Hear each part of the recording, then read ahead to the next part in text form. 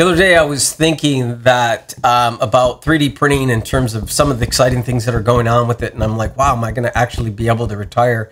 And I did some sketching out, some ideas, and a little bit of poor man's forecasting. And I was feeling really confident about it, and I just wanted to share it. So if you see me looking at my phone, I'm looking at a list that I'm going to share of the things that I wanted to cover really quickly. And the first thing I want to talk about is, does 3D printing have the business size for you to be financially free with doing that as a side hustle? Even if you were to be a reseller of 3D printers, if you hustled, you can get it done.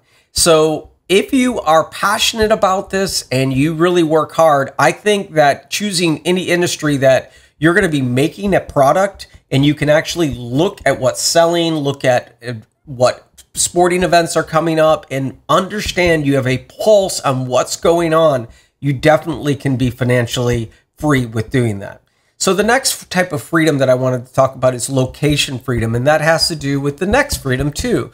Location freedom is your ability to travel anywhere. Does 3D printing offer something that will give you location freedom, the ability to go to different countries and still deliver products? And there's several ways you can do that, and I'm going to talk about that in a little bit with drop shipping, but you can also do a poor man's drop shipping version of that.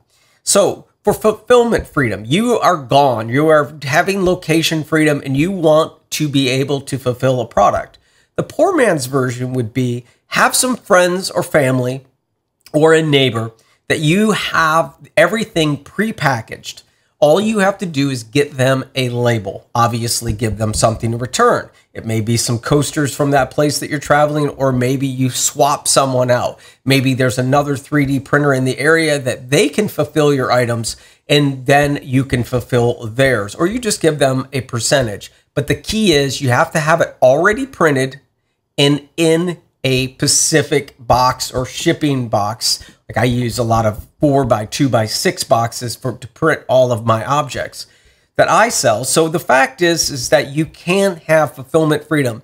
The other way that I'm going to talk about a little bit later is actually using a drop shipping company. Drop shipping is actually sending 100 of your different models or going ahead and having someone print on demand. I'm going to talk a little bit about that.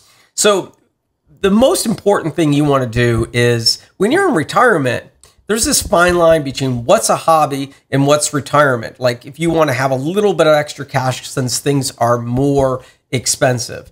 The thing is you have to find products that you're passionate about. If you like camping, or if you like skiing or skateboard, like whatever, I don't know if you're going to be skateboarding. You shouldn't skateboard, too late. You're going to break a collarbone. But let's say that you're into a particular thing, then you need to find that particular passion within it. For instance, if you were a pilot or no pilots, you could make stickers or something, products around, or 3D printed emblems with aviation in mind, but you are passionate about it, you like it, and there's a reason, there's a story behind it. That's important.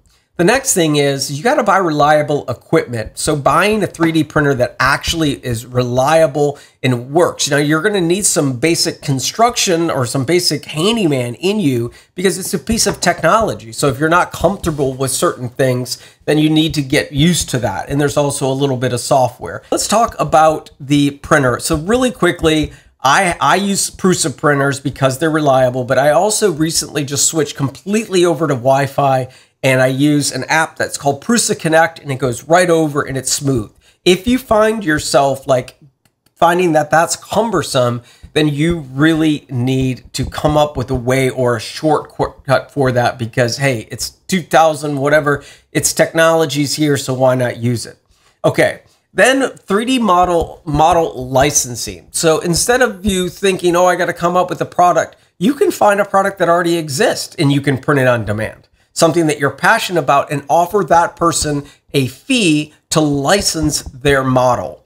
The next thing is, what are you going to make it out of? What type of filament are you going to use? And that is type of thing is that where you're getting ready to do 3D printing is you can actually figure all those materials out, because once you find the right filament, you don't want to just use any filament. You want to lock it and load it. I have some of what I use down below that's reliable. You want to keep it nice and dry and understand this business, because if you are going to have that financial freedom, you need to basically have these things locked and loaded. And there's learning curve for this. And they say 10,000 hours is something that you should put into it. I'm thinking you basically cannot quit your job and then do this. You have to start ramping up and getting that knowledge. Understand drop shipping.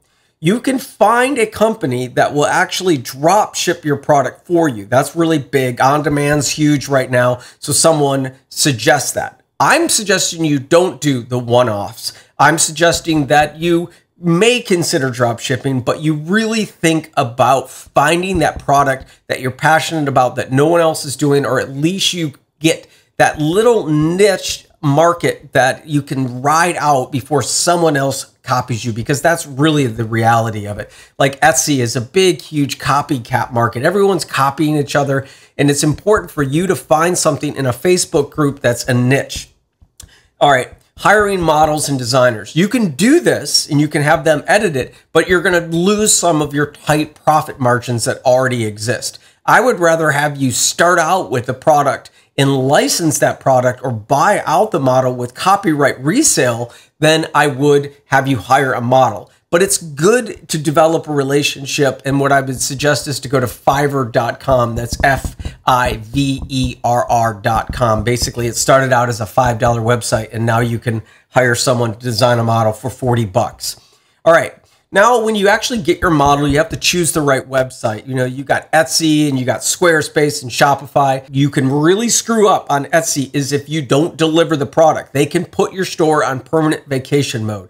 I suggest you using a regular website like Shopify or Squarespace and learning that. That's a whole other thing. With Etsy, you don't need that, but they could shut down your shop if you don't fulfill an order, or if they don't believe that it's a handmade product or something that's made.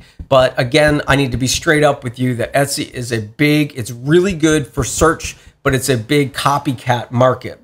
The next thing is selling your 3D models. You come up with a model, you can sell your model. Now you're giving it away to the world, so someone can just sell that model back over. And pursuing someone with an attorney, I just don't think you're going to go after some small potato guy or gal that's going to be able to steal your model. So there is that risk, but at the same time, it is something that you have to consider. But do you really want to sell your model when you're really willing to fulfill that product and make that product? Because as soon as you put that model out there, anyone can make it. I would suggest putting your logo in the STL design, imprint it, and I show how to do that, how to take a logo and imprint it inside of a model so that when someone sells it, you know that it's yours. The next thing is understanding that the models aren't done after the 3D printing. You have to clean them up. You have to take sometimes a little brush. You have to remove them. Sometimes they're painted, and you're going to have to post-process those models, and you're going to have to ship them. Once you do that enough and you start shipping it, you won't have to do that after a while. Two more really important things. Are patents worth it? I'm going to be straight up and say I don't believe they are.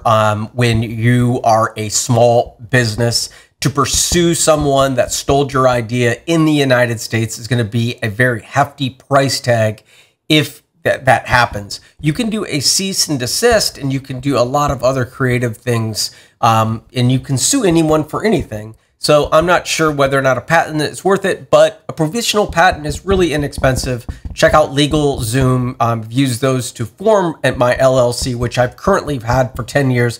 And that's the last point. For the cost of an LLC, to separate the money, I remember I mentioned you don't want to be sued. To separate the money is really, really important. So if you do get in trouble, if someone chokes on a product or anything else, you've protected yourself. Make sure you put disclaimers and operate under that LLC and mention that in your listings. Anyways, I hope this helps. Whatever you do, make something that connects someone. Peace out. Have a great day.